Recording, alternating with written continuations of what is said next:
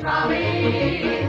That sound, though not that song, was heard on Sunday afternoon, February 1st, 1903, in downtown Oklahoma City.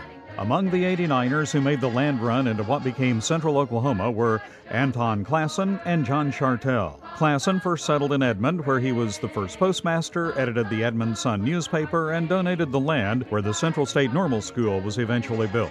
Chartel settled in Guthrie and almost immediately became involved in a land claim dispute. By the mid-1890s, both men had moved to Oklahoma City. The period from 1900 to 1920 saw Oklahoma City grow by leaps and bounds. Prior to that time, transportation in the state was limited to either horsepower or walking. Those modes were fine in most situations, but as cities expanded, other options were needed. Congestion and impracticality prevented many urban dwellers from owning horses. The answer came in the form of electric streetcars. As early as the mid-1890s, Chartel asked the City Council to consider some form of streetcars. The requests were turned down. But as the city continued to grow, by 1901, the council changed its mind.